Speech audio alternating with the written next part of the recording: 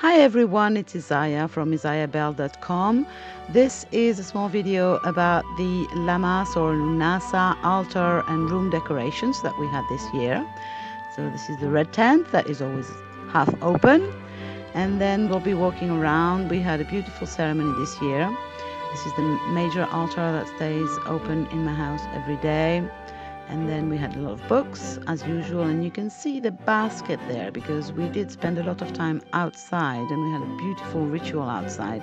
So the basket is ready with all the stuff that was going to be carried outside, and it was really beautiful, to tell you the truth, to go outside. I do apologize for the jumpiness of this video. That seems, at some point, I don't know, I wasn't holding my camera right.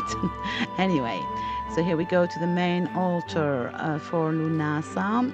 It's obviously a harvest, bountiful altar with produce, wheat, although I can find more because it had been harvested already. And some fruits and vegetables, honey, some tools to honor the god Lu. And then candles are lit, incense, smudge sticks. Really bountiful altar here, with two goddesses accompanying us, the goddess Hathor for receptivity. I think at this time of year we have to remember to just receive the abundance of the earth's harvests and in our lives as well. And then we had Demeter, who you're going to see very soon. Oh, this is my jumping of joy little statue. I love very much, very abundant. So here comes Demeter with a huge bouquet of lavender.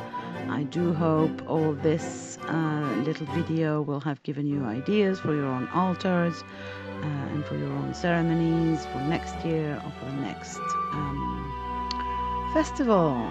So thank you very, very much for watching. I hope you enjoyed it.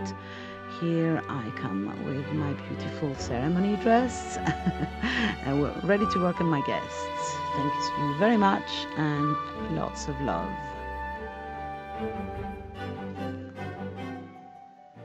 Bye.